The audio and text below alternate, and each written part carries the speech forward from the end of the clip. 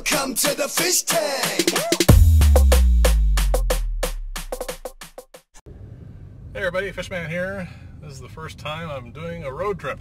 I am heading towards Ogdensburg down the 416, and I'm going to pick up a shipment of fish. This is the test shipment I'm getting from Michael's Fish Room.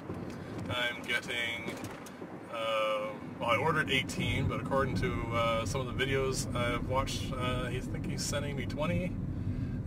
These are tangerine platies, and I'm bringing a bottle of, a bucket of aquarium water, hey, because they've been in transit for 3 days, and he shipped them on Monday.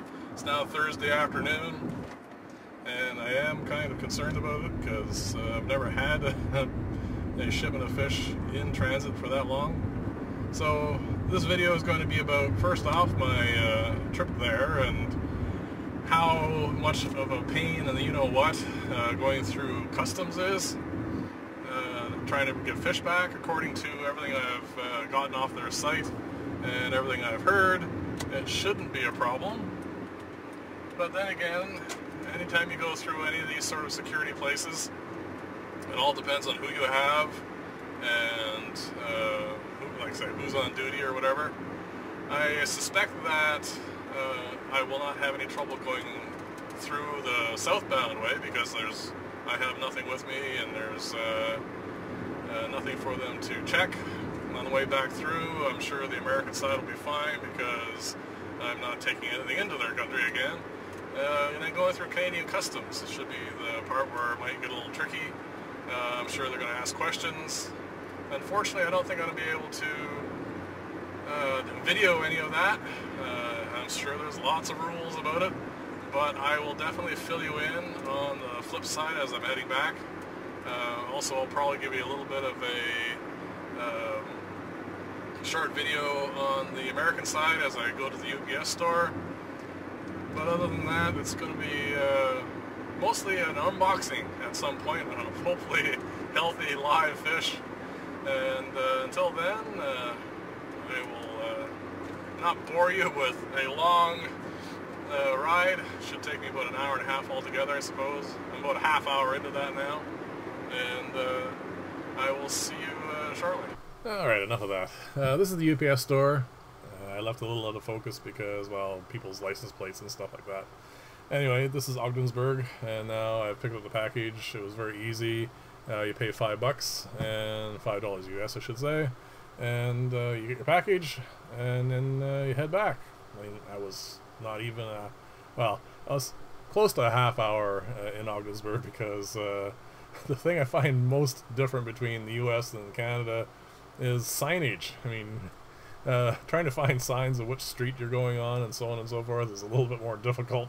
So I went by the UPS store the first time and I had to pull in and did the unmail thing and asked someone for directions, and turned around and got there and in and out pretty fast. And now I'm heading back across the International Bridge. This is over the St. Lawrence. It's kind of a cool bridge. And it's kind of like a corrugated metal, so it's really loud. So again, I edited out the sound for that. So I'm coming up to the border here, and at this point I have no clue what kind of reception I'm going to get or anything, but I know I can't film, so I'm going to turn the camera off.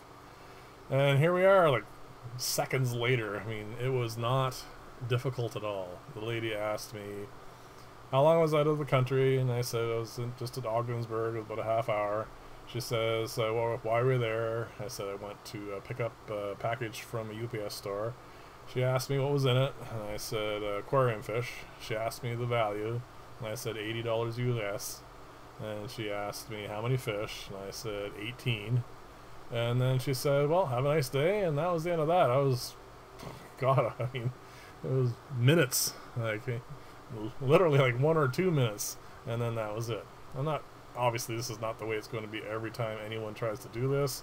I'm sure at some point They're going to tell you to pull over, and they're going to open up the package and have a look inside. But this is my first experience doing this. I'm kind of glad it went smoothly. It certainly makes it much more likely that I'm going to do this again. And here we are at the part where I was actually the most nervous. This is the actual box opening for these fish. Like I said, they've been in transit for 3 days. Obviously Michael's done this many times, and he hasn't had any difficulties, but this is my first time receiving a shipment that's been in transit for so long. I mean, I used to do transshipping many years ago, and the longest I'd ever had anything in a bag at that point was about 36 hours. So this is this is a new experience for me. So here we go, opening up the box. Michael actually uses actual insulation, which is kind of funny and cool. And then I'm going to open up the bag that they're tied into. And like I said, this is the part where I was had the most trepidation, let's say. But we'll see here shortly.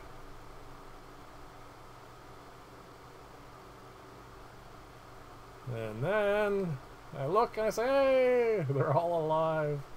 You can see them swimming as soon as you open it up, and looking at them, this is like, wow, that was actually quite a relief for me, because I really wanted this to work out. There's lots of things that Michael has and a few other suppliers in the States have that I wouldn't mind getting a hold of, which, considering the fact that I'm in the capital of Canada, I can't get here, which is really dumb. But anyway, it's nice that they're all healthy, and I'm going to do the acclimation part now, which is, well, very straightforward. I'm going to cut open the bags, spill out the fish into this white container, and then I'm going to slowly add the aquarium water that they're going to come from. Or in this case, actually, the system water. All the tanks I have that they're in this row are all in the same filtration system, so they all have the same water. And I'm going to get them all set for that. And apparently I got a bunch of free water Sprite too. Alright, there you go. They're all swimming. And they're all actually active, which is like surprising. I mean, they've been in the dark, and also, like I said, in the same bag, same amount of oxygen for 3 days. You stick me in a bag of limited air for 3 days, I don't think I'm going to come out looking this happy. And there you go. Now I'm going to do the acclimation. Not going to film that, it's kind of boring. What I'm going to do is I'm going to show you their first day, like the first few minutes in the aquarium, and then I'm going to switch over to a week later after I've had a chance to fatten them up and everything. I'd like to let you know I didn't lose a single fish. They're all very happy and healthy. Here they are in the tank. And I'd like to thank you, Michael, for actually a very good experience in this. I was actually quite surprised and happy. And anyway, thank you all for watching. This will be the end of this video. The last little tale, I should say again, is going to be them a week later. And the funny thing about them is, right now they don't know who I am, just some dude.